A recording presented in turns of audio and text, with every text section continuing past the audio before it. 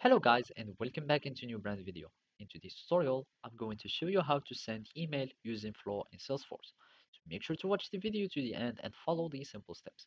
So first, you will need just to go to Setup, and from here, we will need just to go and search for flows.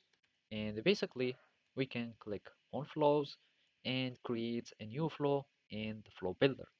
So by clicking on new flow, we will just choose start from scratch, and from here I will choose screen flow, and basically now you will need just to add your elements.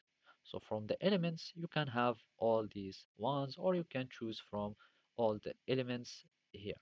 So let's just go here, we click on new resource or just click here, and I'm just going to search for an email, and from here you can find email actions. And basically I'm just going to send an email.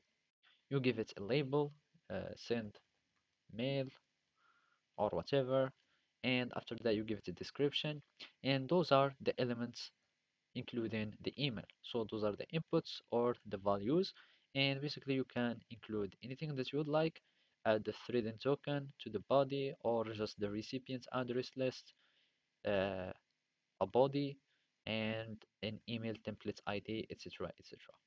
So from here, you will need to include some resource or an input. So basically, you will need just to choose this input where it comes from.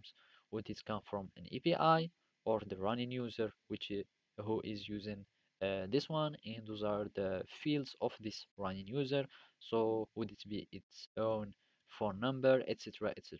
So of course, it should be address. So you can search for address if it is a part of this object, etc.